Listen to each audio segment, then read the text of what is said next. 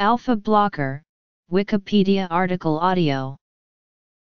Alpha blockers, also known as alpha blockers or alpha adrenoreceptor antagonists, are a class of pharmacological agents that act as antagonists on alpha adrenergic receptors. Historically, alpha blockers were used as a tool for pharmacologic research to develop a greater understanding of the autonomic nervous system.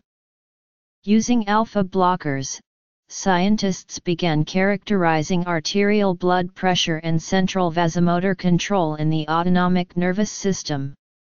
Today, they can be used as clinical treatments for a limited number of diseases. Mechanism of action. Classification. Although alpha blockers can only treat a small range of diseases, some of them have clinical uses, such as having the ability to treat hypertension, Raynaud's disease, congestive heart failure, erectile dysfunction, etc. Generally speaking, all of these treatments function by binding an alpha blocker to alpha receptors in the arteries and smooth muscle. Ultimately, this relaxes the smooth muscle or blood vessels, which increases fluid flow in these entities. Alpha blockers work by blocking the effect of nerves in the sympathetic nervous system. This is done by binding to the alpha receptors in smooth muscle or blood vessels. Alpha blockers can bind both reversibly and irreversibly. There are several alpha receptors throughout the body where these drugs can bind. Specifically, alpha-1 receptors can be found in most vascular smooth muscle, the pupillary dilator muscle, the heart, the prostate, and pilomotor smooth muscle. On the other hand, alpha-2 receptors can be found in platelets, cholinergic nerve terminals, some vascular smooth muscle, postsynaptic CNS neurons, and fat cells. The structure of alpha receptors is a classic G protein-coupled receptors consisting of 7 transmembrane domains, which form 3 intracellular loops and 3 extracellular loops. These receptors couple to heterotrimeric G proteins composed of alpha, beta, and gamma subunits. Although both of the alpha receptors are GPCRs, there are large differences in their mechanism of action. Specifically, alpha-1 receptors are characterized as GQ-GPCRs, signaling through phospholipase C to increase IP3 and DAG, thus increasing the release of calcium. Meanwhile, alpha-2 receptors are labeled as GIGPCRs, which signal through adenylyl cyclase to decrease CAMP. Because the alpha-1 and alpha-2 receptors have different mechanisms of action, their antagonists also have different effects. Alpha-1 blockers can inhibit the release of IP3 and DAG to decrease calcium release, thus, decreasing overall signaling.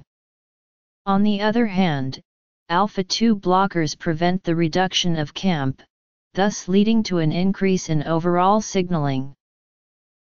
Medical uses. When the term alpha blocker is used without further qualification, it can refer to an alpha-1 blocker, an alpha-2 blocker, a non-selective blocker, or an alpha blocker with some beta activity. However, the most common type of alpha blocker is usually an alpha-1 blocker. Non-selective alpha adrenergic receptor antagonists include hypertension. Selective alpha-1 adrenergic receptor antagonists include selective alpha-2 adrenergic receptor antagonists include. Finally, the agents carvedilol and labetalol are both alpha and beta blockers. Pheochromocytoma. Below are some of the most common drugs used in the clinic. Congestive heart failure. Irreversibly binds. Erectile dysfunction. blocks alpha-induced vasoconstriction. 4 hours of action after initial administration. Benign prostatic hyperplasia. Lowers blood pressure by decreasing peripheral resistance. Cardura XL. Coreg CR. While there are limited clinical alpha blocker uses, in which most alpha blockers are used for hypertension or benign prostatic hyperplasia, alpha blockers can be used to treat a few other diseases, such as Raynaud's disease, congestive heart failure, pheochromocytoma, and erectile dysfunction. Furthermore, alpha blockers can occasionally be used to treat anxiety and panic disorders, such as post-traumatic stress disorder-induced nightmares. Studies have also had great medical interest in testing alpha blockers, specifically alpha-2 blockers, to treat type 2 diabetes and psychiatric depression. Raynaud's disease. Hypertension is due to an increase in vascular resistance and vasoconstriction. Using alpha-1 selective antagonists, such as prazosin, has been efficacious in treating mild to moderate hypertension. This is because they can decrease vascular resistance and decrease pressure. However, while these drugs are generally well tolerated, they have the potential to produce side effects such as orthostatic hypotension and dizziness. Post-traumatic stress disorder. Another treatment for hypertension is using drugs that have both alpha-1 blocking activity, as well as non-selective beta activity, such as labetalol or carvedilol. In low doses, labetalol and carvedilol can decrease the peripheral resistance and block the effects of isoprenolone to reduce hypertensive symptoms. Phenoxybenzamine, phentolamine, tolazoline, trazodone. Pheochromocytoma is a disease in which a catecholamine-secreting tumor develops. Specifically, norepinephrine and epinephrine are secreted by these tumors, either continuously or intermittently. The excess release of these catecholamines increases central nervous system stimulation, thus causing blood vessels to increase in vascular resistance, and ultimately giving rise to hypertension.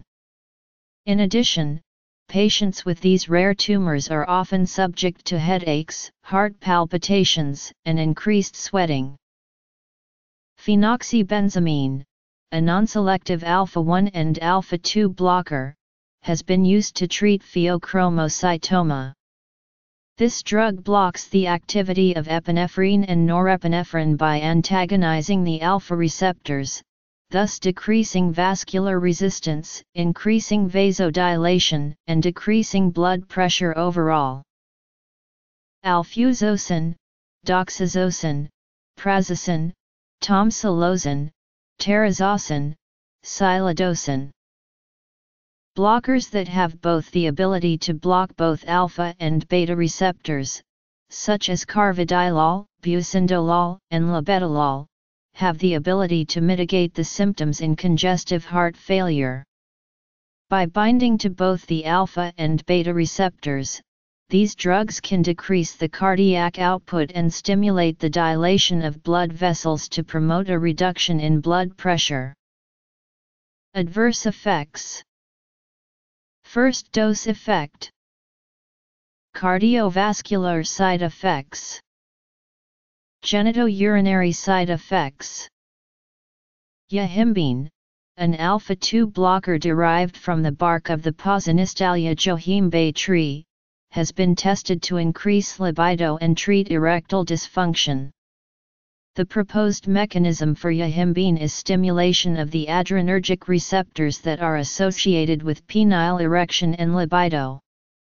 By doing so, they can alter the blood flow in the penis to aid in achieving an erection. However, some side effects can occur, such as palpitation, tremor, elevated blood pressure, and anxiety. Atipamezole, idazoxan, mirtazapine, yahimbine. Phentolamine, a non-selective alpha blocker, has also been tested to treat erectile dysfunction. By reducing vasoconstriction in the penis, there appears to be increased blood flow that aids in penile erection. Side effects associated with phentolamine include headache, flushing, and nasal congestion. In benign prostatic hyperplasia, men experience urinary obstruction and are unable to urinate, thus leading to urinary retention. Alpha-1 specific blockers have been used to relax the smooth muscle in the bladder and enlarged prostate. Prazosin, doxazosin, and terazosin have been particularly useful for patients with BPH, especially in patients with hypertension. In such patients, these drugs can treat both conditions at the same time. In patients without hypertension, tamsulosin can be used, as it has the ability to relax the bladder and prostate smooth muscle without causing major changes in blood pressure. Both alpha-1 blockers and alpha-2 blockers have been examined to treat Raynaud's disease.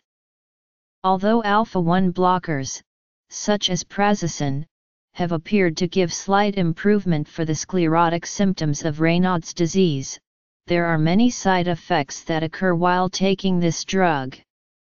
Conversely, alpha-2 blockers, such as yahimbine, appear to provide significant improvement of the sclerotic symptoms in Raynaud's disease without excessive side effects. Patients with post-traumatic stress disorder have often continued to be symptomatic despite being treated with PTSD-specific drugs. In addition, PTSD patients often have debilitating nightmares that continue, despite their treatments. High doses of the alpha-1 blocker, prazosin, have been efficacious in treating patients with PTSD-induced nightmares due to its ability to block the effects of norepinephrine. Adverse effects of prazosin to treat PTSD nightmares include dizziness, first dose effect, weakness, nausea, and fatigue. Although alpha blockers have the ability to reduce some disease pathology, there are some side effects that come with these alpha blockers. However, because there are several structural compositions that make each alpha blocker different, the side effects are different for each drug. Side effects that arise when taking alpha blockers can include the first dose effect, cardiovascular side effects, genitourinary side effects, as well as other side effects. Other side effects.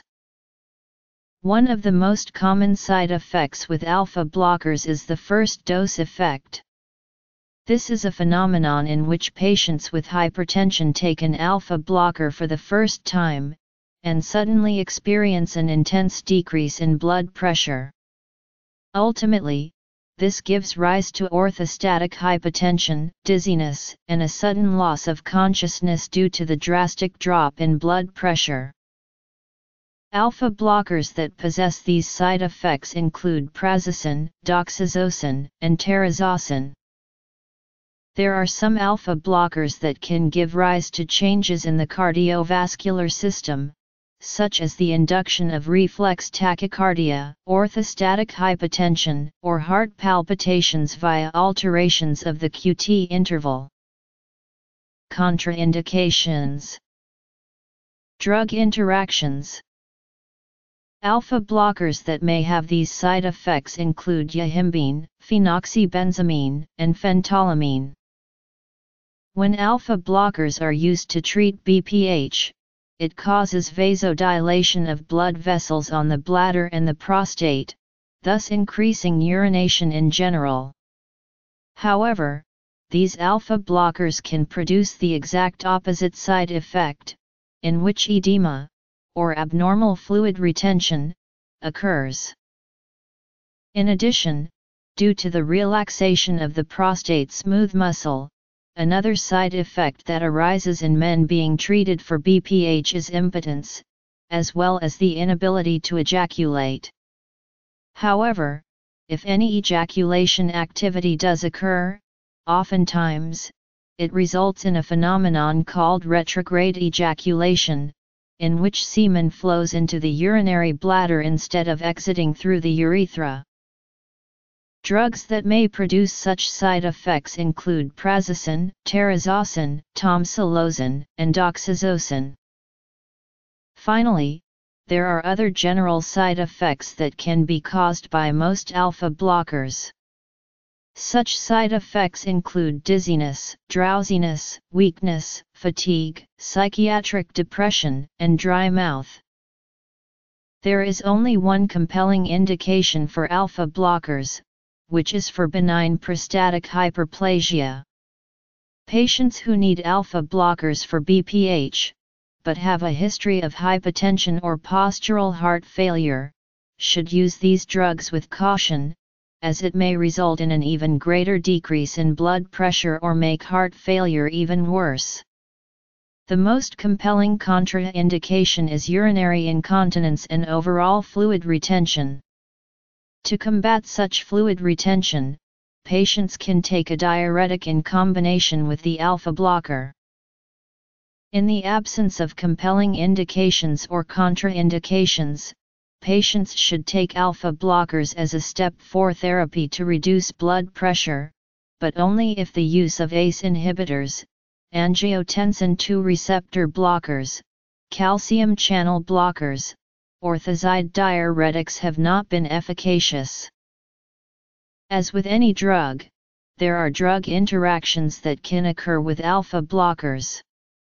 For instance, alpha blockers that are used for the reduction of blood pressure, such as phenoxybenzamine or phentolamine, can have synergy with other drugs that affect smooth muscle, blood vessels, or drugs used for erectile dysfunction.